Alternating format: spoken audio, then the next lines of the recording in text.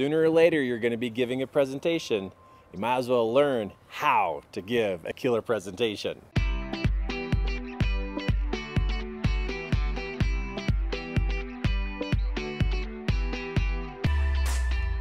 Sooner or later, you're going to have the opportunity to deliver a presentation, and you might as well do a killer presentation, meaning that the audience loved your presentation. You're able to manage your nerves, be able to organize your content, and be able to deliver a great message. Because you know, when you do a presentation, you really don't get a second chance. You get one chance to do a great job. So I want to show you some tips here about how to organize a great presentation. So literally people are talking about it for days. Not that they're mocking you, but that they're remembering what it is that you taught.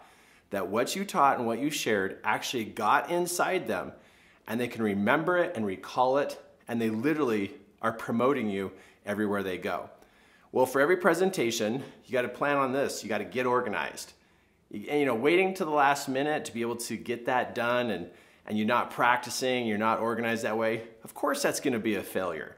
Of course that's not going to work out. So getting organized means you have a system or a particular template that you follow.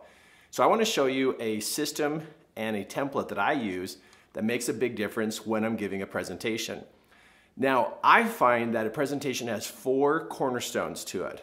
Literally how you build the foundation of anything in this world. It's got to have great, strong cornerstones, meaning you do not miss these steps during your presentation.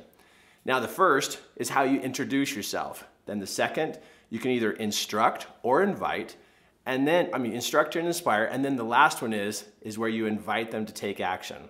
So with these 4, the 2 that you want to make sure that you master really well is the invitation and also the introduction. The other 2 of inspire and instruct, those can be interchanged. You can do one and then the other one. And you can change those based upon the audience or the content that you're delivering. Now, for each one of these cornerstones, there are particular questions that psychologically you're answering for the audience. In the intro, they want to know who you are and what it is that you're going to teach. In the instruct, they want to know how to use this and where to use this. And when you go to inspire them, why should I take action on this and when should I take action? And then when it comes to the invitation, what's the next step and what is it I should do now? So for me, whenever I'm preparing a presentation, and the 5,700 plus presentations that I've done in my life, I follow this simple template. It's literally a plug and play. So when I do the intro, I know I've got to introduce myself, right? And who I am and where I come from and what it is that I'm talking about. That, at the very beginning, you want it to be playful and big smiles, lots of great energy, because first impressions last all the way through the presentation. And then when you go into instruct, be sure that you literally give them steps or a diagram. And they want to know how and where should I use this information. Now, when you go to inspire, you might want to slow your voice down a little bit so your emotions can come to the surface and be able to deliver that part of your message with much more of a heartfelt. The instruct is more of the head, the inspire is more of the heart. So every presentation, you're addressing those who are head thinkers and you're addressing those in the inspire about those who are heartfelt. That way you're sure to motivate all different types of people in the audience, because really there's only 2 personalities.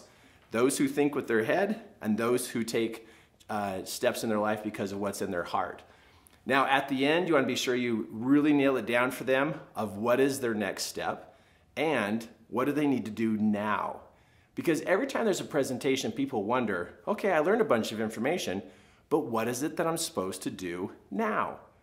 So this simple template you see here is something I use every single time I do a presentation. In fact, I have a speaking engagement coming up this weekend, flying back east, speaking for a large company. And as I've been organizing my presentation, I've been checking the boxes. Check it out. See all the 4 boxes? Check the box. Make sure that you are covering that part and covering those questions so psychologically the audience is able to learn and listen and absorb what it is that you're teaching. So your next step is to use a template like this. No more random figuring out how to do a presentation. No more random kind of throwing it together. When you follow a system, it makes it a lot easier. And when you follow a system, your confidence goes up. Because when you're random, sure, I hear some people say, oh, but when I'm random, I'm just off the cuff, I'm just more authentic. I don't think you're authentic because you're so in your head trying to figure out what to say next. I think when you plan and prepare and use a template like this, you actually can be more authentic because you're going to be relaxed because you're organized. And now you can be your real self. And you're a whole lot less nervous when you're prepared. So this is a great template to use in any presentation you have.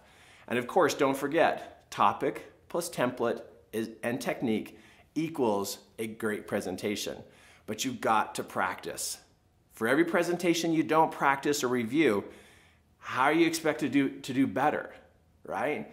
So my magical formula is I've got to know what my topic is, use a template like this, and then use techniques to be able to engage and pull that audience in. Remember to practice. Now, for those of you who'd like to learn more about how to do presentations, you may want to check out our Present Yourself training here in Salt Lake City, which is a live training course. Because the more you have presentation skills and the better you are at presentation skills, notice the advantage you have in life. Promotions happen because of presentation skills.